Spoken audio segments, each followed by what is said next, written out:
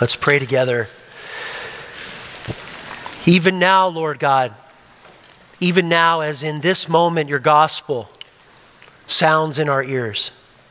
Even now, Lord God, as you invite us so kindly by such amazing mercy, as you stretch out your hands to us in your only begotten Son, oh, grant us in this moment, we pray, that we may be of a teachable, surrendered, responsive spirit, that we may wholeheartedly, sincerely surrender all to you.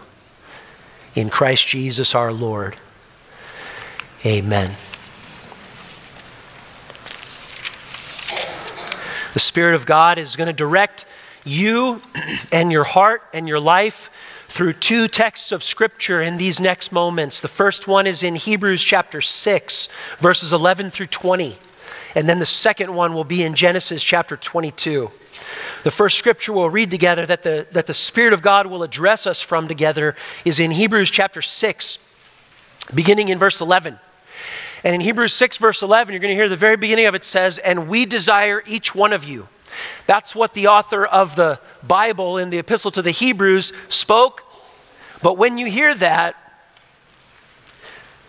that's what I'm saying to each one of you right now in this moment.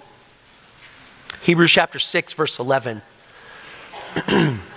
"And we desire each one of you to show the same earnestness and to have, each one of you to have the full assurance of hope all the way to the end, so that you may not be sluggish, but imitators of those who through faith and patience inherit the promises. For when God made a promise to Abraham, since he had no one greater by whom to swear, he swore by himself, saying, 'Surely I will bless you and multiply you.' And thus Abraham, having patiently waited, obtained the promise.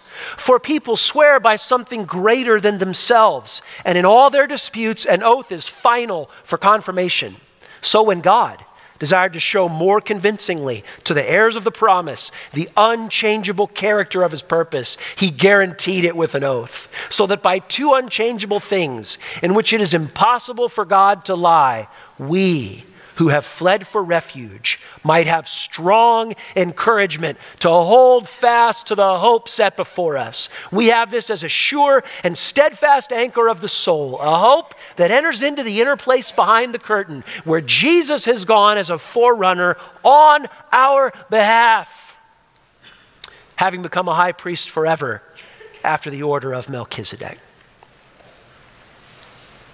You hear the word patience in this text in verse 12. It says that we need faith and patience, that each one of us needs that. The word patience is in verse 15, the example of Abraham patiently waiting. And then you hear the word hope. Brennan said that all of our singing this morning was around that feature of hope.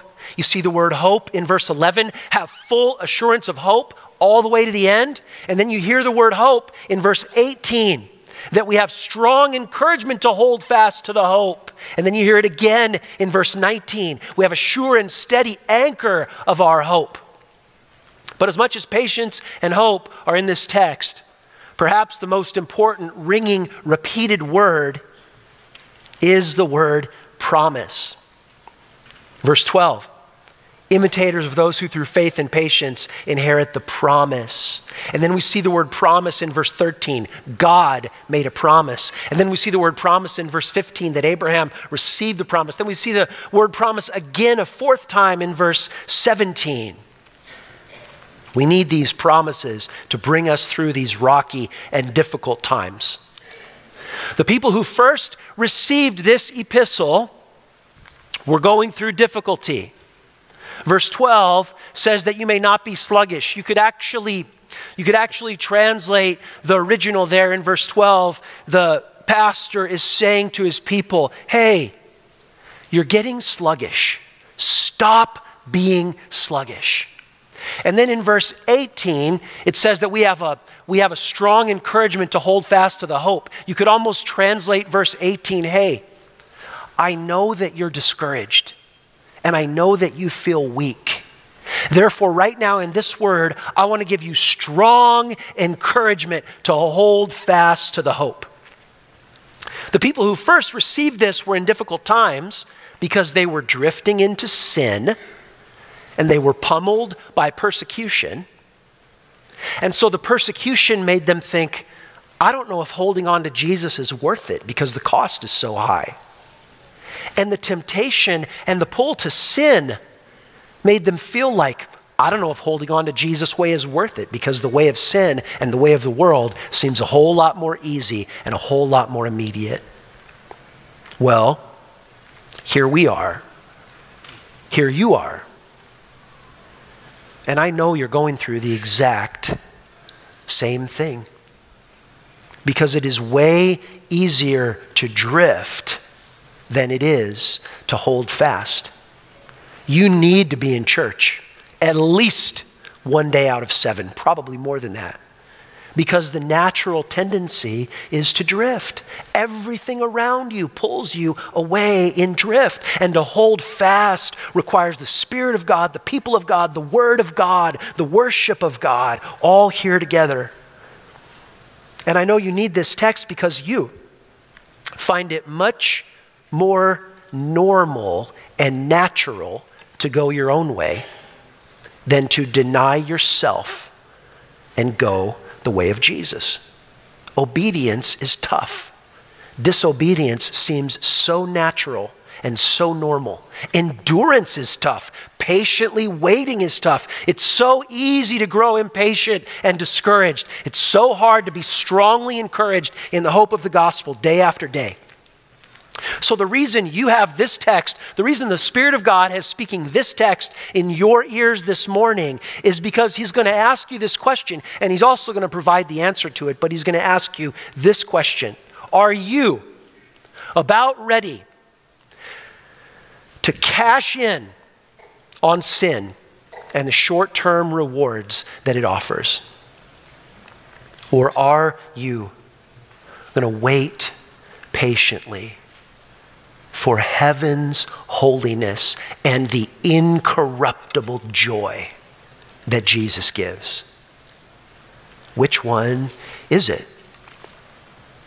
It's so easy to stop trusting God's word every time we go our own way. We're not trusting God's word. That's the natural, normal pull for us. We need a supernatural grace to cause us to walk in the way of obedience. The reason the Spirit of God has you in this passage this morning is because he's asking you this question. Have you been struggling with this question? He's going to ask you this question and answer it. This is the question. Are you seeking all of your hope and all of your happiness in this city down here on earth? Or by faith, are you resisting the earthly pull of sin? And by faith, are you seeking the city which is to come, the city whose builder and maker is God Almighty? Which one is it? And are you going to keep trusting all the way through? Because endurance is difficult. Giving up is easy. Walking the walk of faith is difficult. Going my own way in sin is easy. And so to help us, to help you walk this way, he shows us an example. Don't you love examples? Examples make it so real. And the example that he gives us is Abraham. But please hear me say this. The example of Abraham is the example of God in the life of Abraham. Get that. The example of Abraham is the life of God. It is the work of God in the life of Abraham. The point of the Abraham story, he says it there in verse 13. God made a promise to Abraham, saying, surely I will bless you. And then it says in verse 15, thus Abraham patiently waited. And then it says at the end of verse 15, Abraham obtained the promise. I love how he sets that out there. He says, God made the promise. What did Abraham do? He patiently waited, and then God kept his promise. The example of Abraham is the example of God's faithfulness in the life of Abraham. When God made the promise to Abraham, Last time we made a legal promise was probably last time we sold our house. You ever done that? We had to make this expensive, boring appointment at the, what do you call it, the title deed company with the notary public and all that, and we had to go there and pay them money so that we could sign 83 pieces of paper. That's the way we do it when we make promises. God makes this promise to Abraham in Genesis 12, and then God does the notarized ceremony of the promise in Genesis 15. You don't have to turn back there, but this is how they did it in the Old Testament. At the notary public, they saw an animal in half. That's what happens in Genesis 15. And then they throw one bloody half of the carcass on that side and one on that side. And then the two who are agreeing to the covenant walk through the split open animal saying, may this happen to us if we break this covenant. And in Genesis 15, when God makes this notarized ceremony of the covenant with Abraham, very significantly, he puts Abraham to sleep. And God alone walks through the severed animals. Because the example of Abraham is not the example of the power of Abraham or even the power of Abraham's faith. The example of Abraham is the example of the power of God, the presence of God, the promise of God in the life of Abraham. So I want to see that together. You can turn back to Genesis 22. When the author of Hebrews says that God made a promise swearing to himself, this is located in Genesis 22. The book of Genesis starts with four things. Outline of Genesis: creation, fall, flood, tower. That takes us from Genesis 1 through Genesis 11. Creation, fall, flood, tower. And then in Genesis 12, we meet Abraham or Abram. And then from Genesis 12, actually through the rest of the book of Genesis, is the story of Abraham. And I don't have to stop there, because after Genesis ends, actually the rest of the Pentateuch is the consequences of the story of Abraham. And we don't have to end there. After the Pentateuch, all the rest of the Old Testament is the fulfillment of God's promises to Abraham's seed, which is Israel. But we don't have to stop at the 39 books of the Old Testament. We already read it this morning. Almost all the books in the New Testament, they pick up Abraham, because it's the fulfillment of his story in his seed, which is Jesus Christ. But we see here in Genesis 22, the story of God's faithfulness in the life of Abraham. It says, after these things, God tested Abraham and said to him, Abraham, and he said, here I am. He said, take your son, your only son Isaac, whom you love, and go to the land of Moriah and offer him there as a burnt offering on one of the mountains of which I shall tell you. So Abraham rose early in the morning, saddled his donkey, took two of his young men with him and his son Isaac. And he, Abraham, cut the wood for the burnt offering and arose and went to the place of which God had told him. On the third day, Abraham lifted up his eyes and saw the place from afar. Then Abraham said to his young men, stay here with the donkey. I and the boy will go over there and worship and come again to you. And Abraham took the wood of the burnt offering and laid it on Isaac his son. And he took in his hand the fire and the knife. So they went both of them together. And Isaac said to his father Abraham, my father. And he said, here I am, my son. He said, behold the fire and the wood, but where is the lamb for a burnt offering? Abraham said, God will provide for himself the lamb for a burnt offering, my son.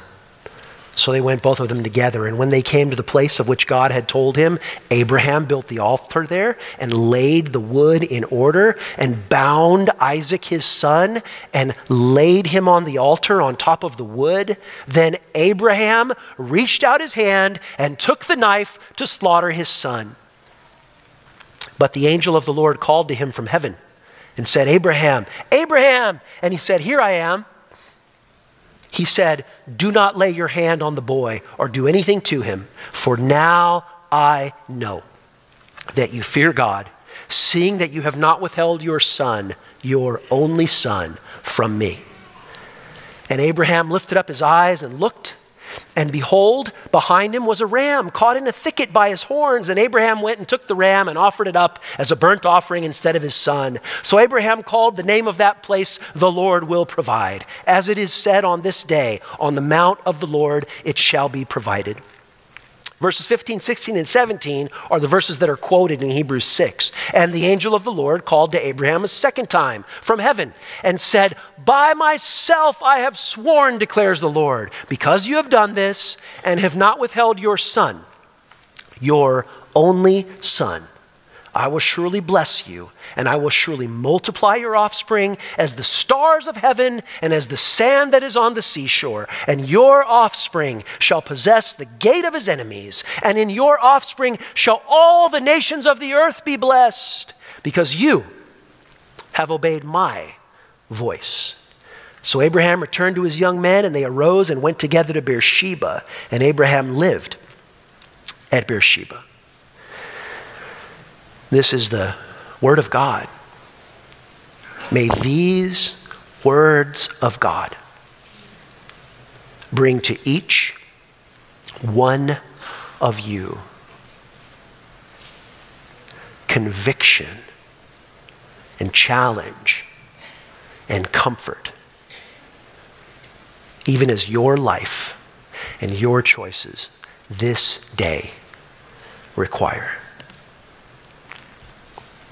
Genesis 22 is an unforgettable, a stellar example of Hebrew narrative of short story and the dramatic arc of a short story.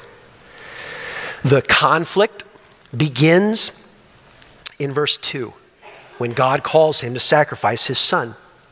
And then the conflict escalates from verses 3 through 8. And then we reach the zenith of the conflict in verses 9 and 10. And then the conflict is resolved in verses 11 and 12. And then the rest of the story gives us a conclusion or a denouement that shows us everything that was happening in the characters of the story. Hebrew narrative, if you've noticed, if you've read the Old Testament, Hebrew narrative is incredibly reticent about detail. We almost never hear what color were her eyes or were there clouds in the sky. Very sketchy on the details. So the details that are included are very important, and the details that are repeated once, twice, 3, 4 times are profoundly important in the arc of the narrative. And so you hear that detail right in verse 2. Take your son, your only son, Isaac, whom you love. And then this detail is repeated in the very climax of the drama in verse 12. He said to him, do not lay your hand on the boy or do anything to him, for now I know that you fear God, seeing that you have not withheld your son, your only son, from me. And then this detail is repeated again in verse 16, the very verses that are alluded to in Hebrews 6, because the Lord, swearing by himself, says, I've seen, Abraham, that you have done this and not withheld your son, your only son, from me. Note too, in the actions of the narrative, the details are so sparse, but every step, it's like the slow pan of the camera in a film as the music stretches to a crescendo on that absolutely the very arc of the zenith of the drama in the film. All of the details. He lays the wood, he lays the wood out, he binds his son, and all of the details here. Do you notice how he says in verse 12, do not lay your hand on the boy. Notice how I said in verse 10, then Abraham reached out his hand and took the knife. It's like, well, what else is Abraham going to reach out with? Of course he reached out with his hand. But I found the word hand there in verse 12, there in verse 10. The beginning is you see it in verse 6. And Abraham took the wood of the burnt offering and laid it on his son Isaac. And he took in his hand, the fire and the knife. Why all this emphasis about Abraham's hand?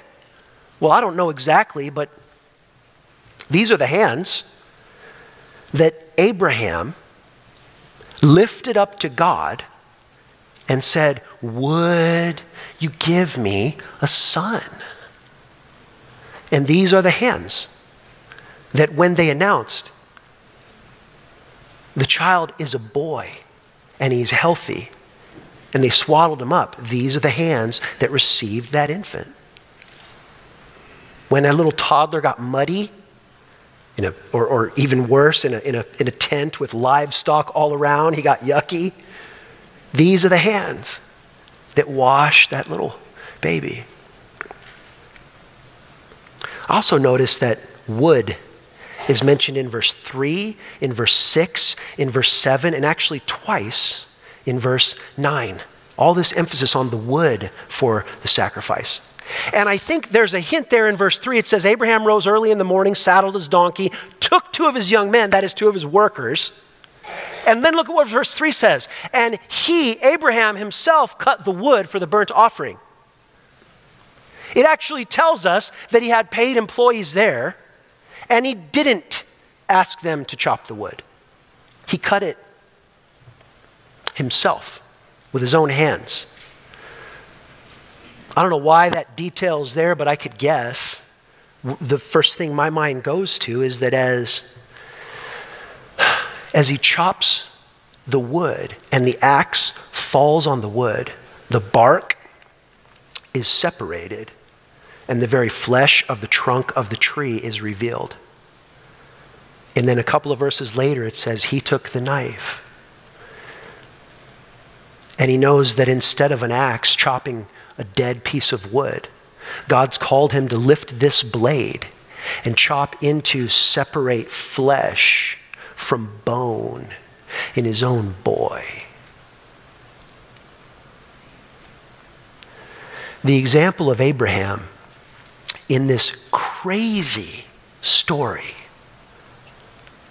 about Abraham's faith is the example of God operating in the life of Abraham. So as Hebrews 6 uses this as saying to you, I know you're feeling weak, I know you're feeling discouraged, you have strong reason to hope because of this.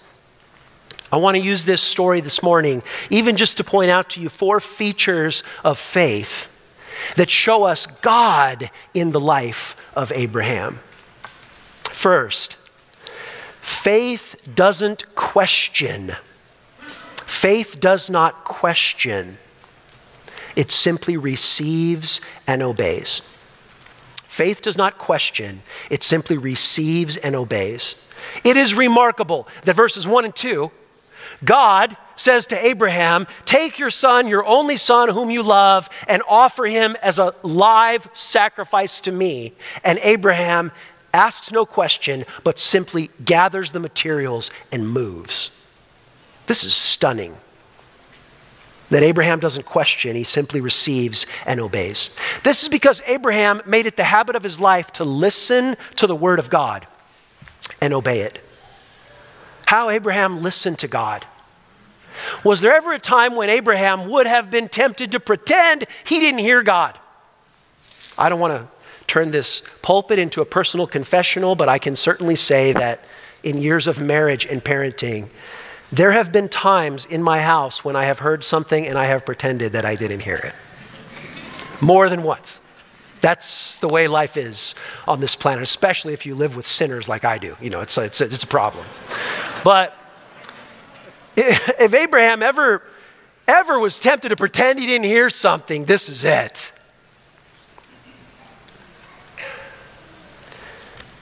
And 1,000 questions would have popped into Abraham's mind. They've already popped into your mind if you're thinking with me this morning instead of sleeping. Abraham would say, well, God, why would you call for human sacrifice? You're the one that said we're not supposed to be like the pagans around us offering up their children to Baal. Why would you tell me to do this? And God, Why would you go to such miraculous lengths that a 100-year-old wife has a miracle baby and then you want me to slay it? And you've made a promise to me that my offspring will be like the sands of the seashore, and yet here's my only offspring that has no children of his own yet, and you want me to slay him before he does have a son. It's remarkable that faith doesn't question, and it's even more remarkable because if you've read through Genesis, in Genesis 18, this is significant. In Genesis 18, Abraham questions God. It's sort of a famous story where God, of all things, God's going to destroy Sodom, which clearly deserves destruction. And when God tells Abraham that he's going to destroy Sodom, Abraham questions God. And he says, hold up.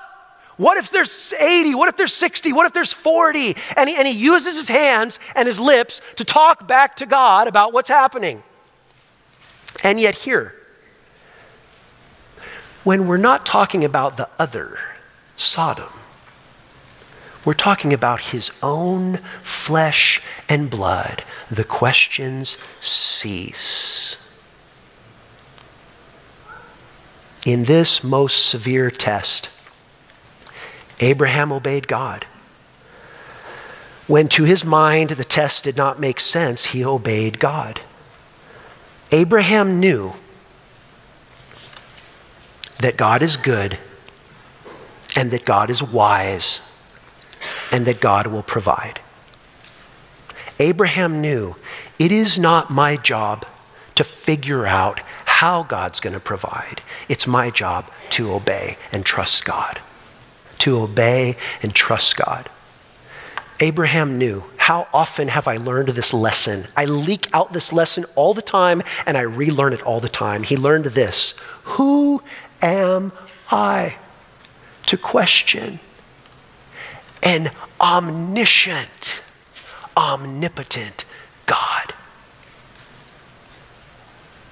The test of Abraham was really an example of the reliability of the character of God in the life of Abraham. And his faith didn't question, it simply obeyed. Second feature of faith, it's related. Faith doesn't see future outcomes. It simply takes the next step. Faith doesn't see future outcomes. It simply takes the next step.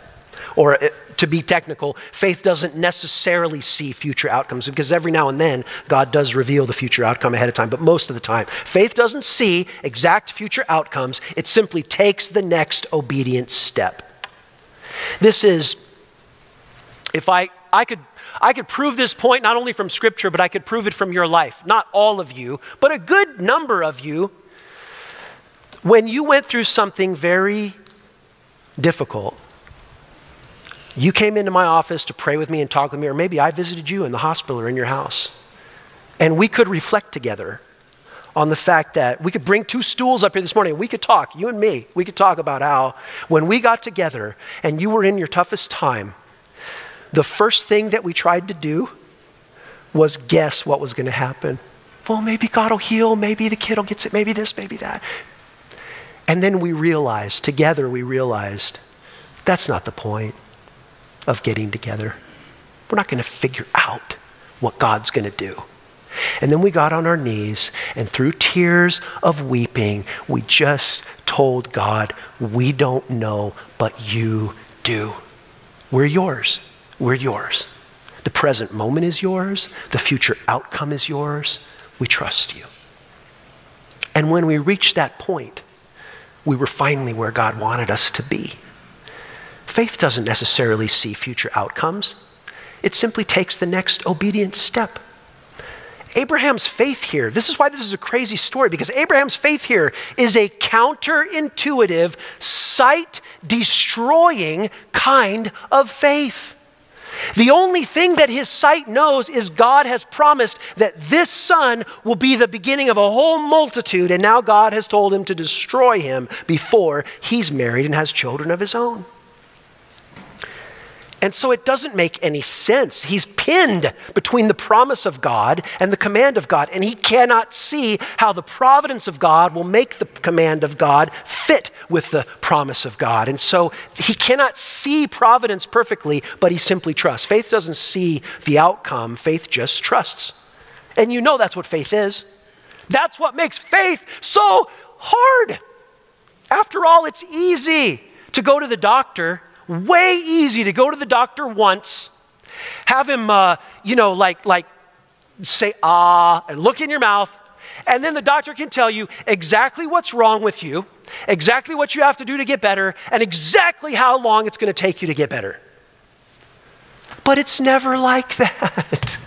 They take a test. They say, maybe it's this. You go home and look online and freak out, and then you go back and take another test. And it just goes on, and you don't see the future. That's the way it is. I've been there with so many of you, and I keep telling you, man, I know that as your pastor, I can squeeze your neck and I can tell you exactly what it's going to be like 1,000 years from now. But I can't tell you what it's going to be like a year from now. 3, 8, 18. I can't. How could I? That's not what faith is. It's not what faith does. Abraham's faith is so remarkable because the same faith that received God's happy and gracious promises also received God's difficult and demanding commands. Abraham's faith is so remarkable because faith knows that it's better to trust God and obey than to trust self and go my own way. This is what we see about faith. The same faith that receives God's happy and gracious promises also receives God's difficult and demanding commands. This is the faith of the gospel. Jesus says, all your sins are forgiven. You have all the love of God for the rest of your life. And then Jesus says, anyone who loves son or daughter or country or land or house or possessions more than me is not worthy of me. The same faith that receives God's happy and gracious promises also receives God's difficult and demanding commands because faith knows that it knows that it knows that it is better to trust God and obey than to trust self and go my own way. There's a hint, if you know the story in Hebrews chapter 11 that takes the verbs in Hebrew hold a pronoun in them. And so when Abraham says to the servants in verse 5, he actually, the Hebrew in 22 verse 5 actually says, Isaac and I, we will go and worship and then we will return to you. And Hebrews 11 says maybe he was guessing that Abraham would be resurrected. We don't know exactly what Abraham knew, but we know that he trusted God. And we know that he knew he didn't have to understand it all. He had to trust. A third feature of faith. This is the one. Third feature is this. Faith trusts that anything God takes from us. Faith trusts that anything that God takes from us is something that God first gave us. Faith trusts that anything God takes from us is something that God first gave us. It was already his. It was already his. The story starts with saying, take your son, your only son whom you love. But how did Abraham get that boy? Now, we're not going to talk about the birds and the bees, but we know the normal way that a child is born. And the Bible says that even among normal, healthy 22-year-olds, when the womb conceives, that's a gift of God, and that child belongs to God. But in this case, it was like the woman was a century old, and it was not a normal conception. So it was like on the top, that this was the gift of God. But it's still the same, that even if it's not a quote-unquote miraculous birth, it's what God has given. God never takes anything from us that he himself didn't already give to us.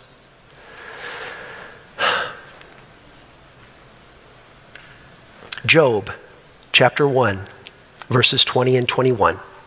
Then Job arose and tore his robe and shaved his head and fell on the ground and worshiped, saying this, naked I came from the womb, and naked I shall return. The Lord gave, the Lord has taken away. Blessed be the name of the Lord. The Lord has never taken from you something that he didn't first give you. I'm not saying that it's easy, and my heart goes out to you because I know some of you have suffered loss that I can't even conceive. But I'm telling you from the word of God, God has never stolen something from you.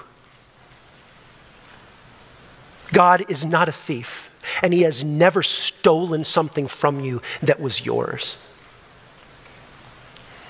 God has only ever taken what he temporarily entrusted you with in the first place. And the only appropriate response is to kiss the hand of God, because God gave and God takes away, and we bless God's name. You ever have a song that just like gets you through a certain season of your life? A lot of you are nodding right now. I don't want to know the song. Unless it's Van Halen, then come up and tell me afterwards. But Sammy Van Halen, not David Lee. But I had a song that I went through a rough patch in my life, a season of testing and difficulty. And there was a song that I probably listened to this song 3 times a day, just like trying to make it mine. The title of the song is Thy Will Be Done. The song is written by Charlotte Elliott. The version that I kept listening to was recorded by Indelible Grace. Derek Webb did the vocals. The line in the song that I kept trying to sing was this. He's talking to God about thy will be done, and he simply says, if thou shouldst call me to resign what most I prize, it ne'er was mine. I only yield thee what was thine. Thy will be done. My God and Father, while I stray far from my home in life's rough way, oh, teach me from my heart to say, thy will be done. If thou shouldst call me to resign what most I prize, it ne'er was mine. I only yield thee what was thine. Thy will be done. Faith. Trust God to take from us what he first gave to us. And then there's a fourth and final feature of faith, and you knew this one was coming. If you have the same instincts that I do, you don't need GPS and you don't need a roadmap to know where every line in Scripture leads. The fourth point is simply this: faith trusts Jesus finally and fully for everything. Faith trusts Jesus finally and fully for everything. The story leads us to Jesus. How can you not hear it in verse 2? Take your son, your only son. Take your only begotten son and show how much you love me. For God so loved the world that he gave his only son whom he loves, that we might be saved. The story leads to Christ in the question of Isaac, verse 7. And Isaac said to his father Abraham, my father. And he said, here I am, my son. And Isaac said, behold the fire and the wood, but where is the lamb for the burnt offering? And that question, the question of Isaac, where is the lamb? That question now echoes in every subsequent book of the Bible. In Exodus, that's the question in the Passover. In Leviticus, that's the question in the Day of Atonement. In Numbers and Deuteronomy, that's the question in the cursings and the blessings on Mount Ebal. In Isaiah and Jeremiah, that's the question of who will be the suffering servant to take all the iniquity of the sheep who have gone astray and make it his own. And it's asked and it's echoed. And it's echoed until finally the very last of the Old Testament prophets walks on the banks of the Jordan River, and his cloak is camel hair, And there's locusts and wild honey on his breath. And there's fire in his eyes as he points his bony finger and he says, behold, the Lamb of God who takes away the sin of the world. That's where this story leads. We can read it in no other way. You know, there's a Jewish interpretation of this text. I actually found it in a World War II history book that I was looking at. During World War II, this was the most common text read in the temple. And all of the rabbis said, and it makes sense, that Isaac is Israel. And the forces of the world are constantly binding Israel and placing Israel on the altar. And God is always snatching Israel out and saving her. And I like that. I have such an affinity for the Israeli people. But this is not a sufficient interpretation of what God intends in Genesis 22. He's leading us and leading us to Christ. As God said to Abraham, now I know that you love me. So this text leads us to say to God, whatever you ordain in my life, now I know that you love me, for you have not withheld your son, your only son, from me. Abraham's hand was stopped by the voice of the angel. The hand of the Father did not hold back from the killing blow. The hammer met the nail. The thorn crushed the skull. The spear plunged into the side. So that we could say to God, now I know. He who did not spare his own son, but gave him up for us all, how will he not also with him freely give us, graciously give us all things? Paul leads us to say in Romans 8, now I know that neither death, nor life, nor things present, nor things to come, nor height, nor depth, nor anything else in all creation shall be able to separate us from the love of God in Christ Jesus, our Lord and Savior. Now we know. Now I know. You have every strong encouragement to hold fast to the hope that is placed before you in Jesus. Don't you dare let go of Jesus. Let's pray. Lord Jesus, we bow before you and we ask you to give us surrendered hearts. Give us faith, give us trust, give us hope. Lord Jesus, help us to yield all things to you. Hear your people as they pray. And by your Spirit's gracious ministry, give us faith that waits and faith that endures and hope that is steadfast in your promise, in your soon return. In Jesus' name, amen. When peace like a river attendeth my way, when sorrows like sea billows roll, whatever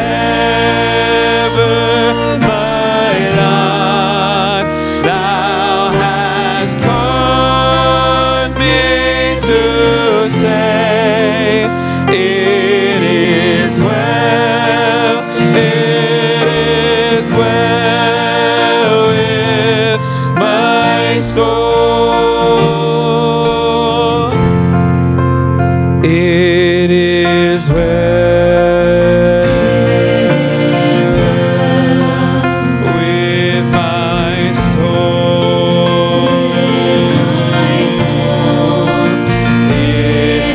Is well.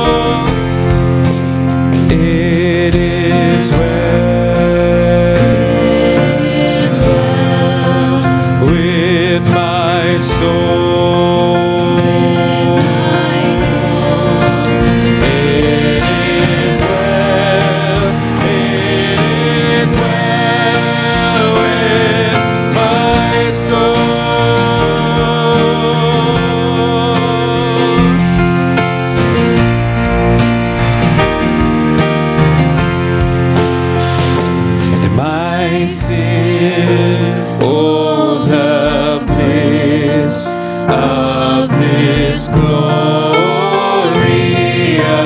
thought. My sin not in part, but the whole is nailed to the cross, and I bear it no more. Praise the Lord, praise the Lord, oh my soul. It is well with my soul. It is well with my soul. And Lord, haste the day when the veil shall be aside, the crown may roll back as the scroll. The trump shall resound, and the voice shall descend. Even so, it is well with my soul. It is well with my soul. It is well with my soul.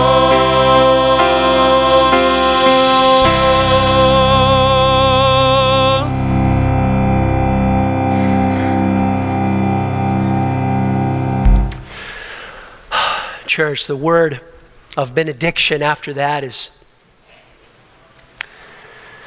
the word of benediction is not that life is easy.